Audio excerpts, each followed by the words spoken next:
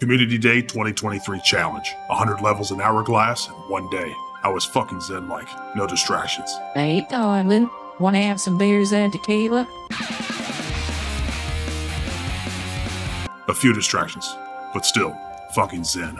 I load the ship at the outpost with my tools of war. This is a solo mission, just a lone wolf in a ship. No swabby screwing things up. Shit, that's a rock. Back on course. I voted the war map, and suddenly, visions of cashing five-bangers danced in my head like a hoochie on TikTok. I rose from the depths like a war machine. Blood and guts was inevitable. He's fishing. A diversion for his attack.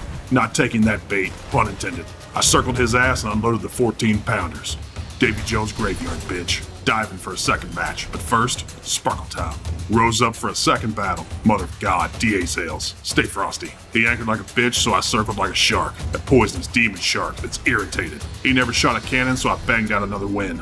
I was on my way to hitting my goal, 100 levels in one day of Hourglass. Sparkle Time, bitches. Dive after dive, the enemy would stop, anchor drop, and I'd shut him down and open up shop. It was a vicious cycle of war and sparkles. Sparkles and war. Then something unexpected happened. One enemy changed my life forever when he spoke to me in his native jellyfish microphone language.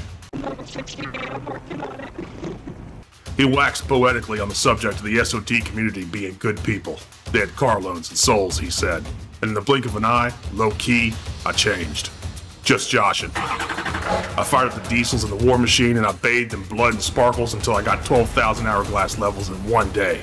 Challenge complete. Lord Sweat, out.